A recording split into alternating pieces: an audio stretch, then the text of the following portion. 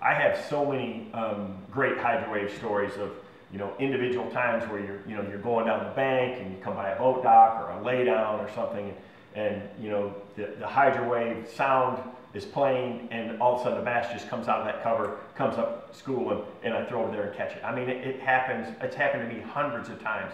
One time that really stands out in my mind, where that just really opened my eyes, is we were fishing at Lake Louisville for a Bassmaster event down there. It was one of the majors that we had a few years back, and I pulled up on this roadbed that was about 20 feet deep, and it was June, water was warm, and I had marked a bunch of shad and a bunch of predator, I mean a bunch of big bass, big arches there, and I'm like, man, there has got to be a mega school here. I mean, I could see them on the graph, and they were just hanging right on the end of this roadbed where there was a blown out bridge, and I threw a spinnerbait out there, and I didn't get any bites. I threw a big crankbait out there, and it was about 20 foot deep, and I didn't get any bites at all, and I thought, you know, let me see what I can do with my hydrowave. So I turned on a schooling pattern on my hydrowave, and I was literally right over the top, and I could watch the fish on my depth finder screen. They were right down there, right on that break of the creek channel and that lip,